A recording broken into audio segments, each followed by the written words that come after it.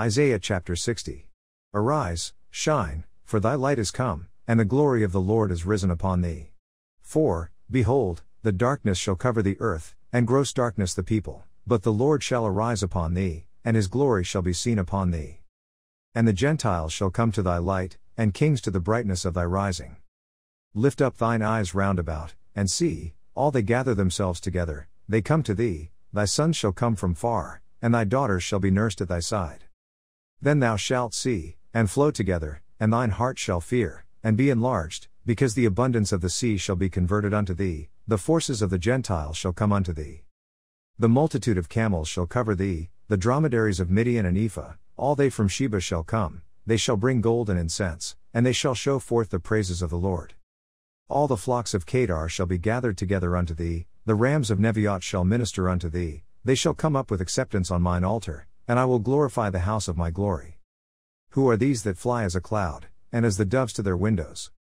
Surely the isles shall wait for me, and the ships of Tarshish first, to bring thy sons from far, their silver and their gold with them, unto the name of the Lord thy God, and to the Holy One of Israel, because he hath glorified thee. And the sons of strangers shall build up thy walls, and their kings shall minister unto thee, for in my wrath I smote thee, but in my favor have I had mercy on thee. Therefore thy gates shall be open continually, they shall not be shut day nor night, that men may bring unto thee the forces of the Gentiles, and that their kings may be brought. For the nation and kingdom that will not serve thee shall perish, yea, those nations shall be utterly wasted. The glory of Lebanon shall come unto thee, the fir tree, the pine tree, and the box together, to beautify the place of my sanctuary, and I will make the place of my feet glorious. The sons also of them that afflicted thee shall come bending unto thee, and all they that despise thee shall bow themselves down at the soles of thy feet, and they shall call thee, the city of the Lord, the Zion of the Holy One of Israel. Whereas thou hast been forsaken and hated, so that no man went through thee, I will make thee an eternal excellency, a joy of many generations. Thou shalt also suck the milk of the Gentiles, and shalt suck the breast of kings, and thou shalt know that I the Lord am thy Saviour and thy Redeemer, the mighty one of Jacob.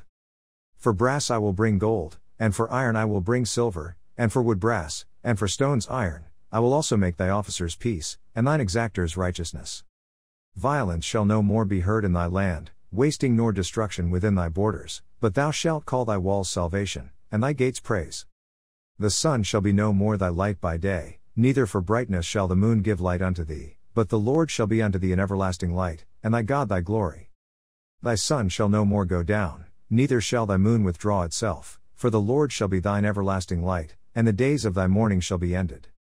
Thy people also shall be all righteous, they shall inherit the land forever, the branch of my planting, the work of my hands, that I may be glorified. A little one shall become 1,000, and a small one a strong nation, I the Lord will hasten it in his time. Isaiah chapter 61.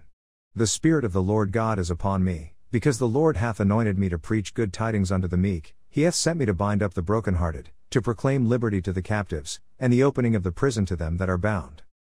To proclaim the acceptable year of the Lord, and the day of vengeance of our God, to comfort all that mourn.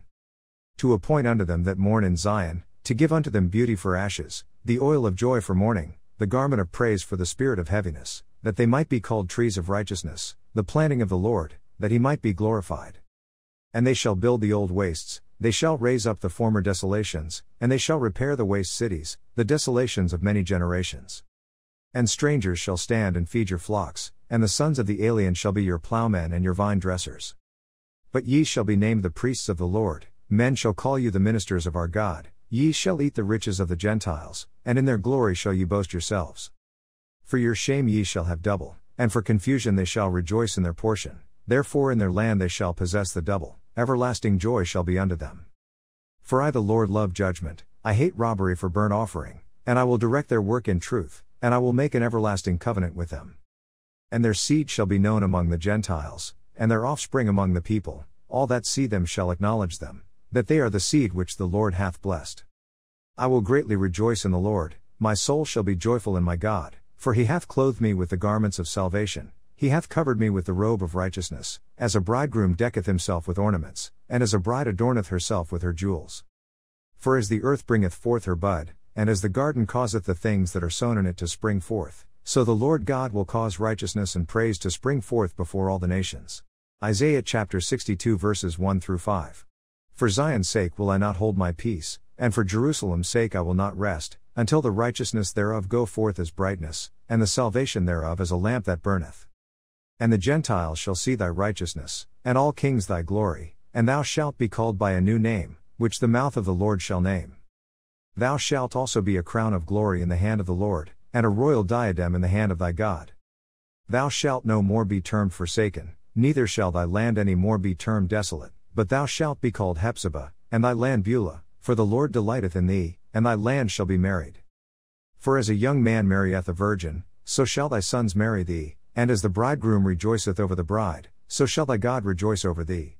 Philippians chapter 1 verses 27 through 30. Only let your conversation be as it becometh the gospel of Christ, that whether I come and see you, or else be absent, I may hear of your affairs, that ye stand fast in one spirit, with one mind striving together for the faith of the gospel. And in nothing terrified by your adversaries, which is to them an evident token of perdition, but to you of salvation, and that of God. For unto you it is given in the behalf of Christ, not only to believe on him, but also to suffer for his sake. Having the same conflict which ye saw in me, and now hear to be in me. Philippians chapter 2 verses 1 through 18. If there be therefore any consolation in Christ, if any comfort of love, if any fellowship of the Spirit, if any bowels and mercies, fulfill ye my joy, that ye be like-minded, having the same love, being of one accord, of one mind. Let nothing be done through strife or vainglory, but in lowliness of mind let each esteem other better than themselves. Look not every man on his own things, but every man also on the things of others. Let this mind be in you, which was also in Christ Jesus, who, being in the form of God, thought it not robbery to be equal with God, but made himself of no reputation, and took upon him the form of a servant, and was made in the likeness of men. And being found in fashion as a man, he humbled himself, and became obedient unto death, even the death of the cross. Wherefore God also hath highly exalted him, and given him a name which is above every name, that at the name of Jesus every knee should bow, of things in heaven, and things in earth, and things under the earth, and that every tongue should confess that Jesus Christ is Lord, to the glory of God the Father. Wherefore, my beloved, as ye have always obeyed, not as in my presence only, but now much more in my absence, work out your own salvation with fear and trembling. For it is God which worketh in you both to will and to do of his good pleasure. Do all things without murmurings and disputings. That ye may be blameless and harmless, the sons of God, without rebuke, in the midst of a crooked and perverse nation, among whom ye shine as lights in the world. Holding forth the word of life, that I may rejoice in the day of Christ, that I have not run in vain, neither labored in vain. Yea, and if I be offered upon the sacrifice and service of your faith, I joy, and rejoice with you all. For the same cause also do ye joy, and rejoice with me. Psalms chapter 72. Give the king thy judgments, O God, and thy righteousness unto the king's son. He shall judge thy people with righteousness, and thy poor with judgment. The mountains shall bring peace to the people, and the little hills, by righteousness. He shall judge the poor of the people, he shall save the children of the needy, and shall break in pieces the oppressor. They shall fear thee as long as the sun and moon endure, throughout all generations. He shall come down like rain upon the mown grass, as showers that water the earth. In his days shall the righteous flourish, and abundance of peace so long as the moon endureth.